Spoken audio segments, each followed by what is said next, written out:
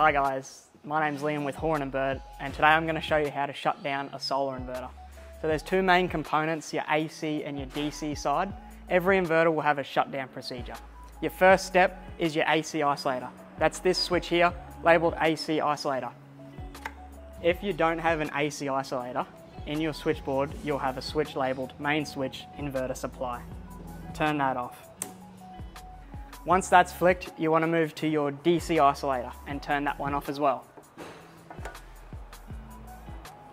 Once done, just confirm that all the lights are off on your inverter and it's now de-energized. The inverter has no lights, meaning that it's de-energized. To re-energize your inverter, just turn the switches the opposite way. So you start with your DC isolator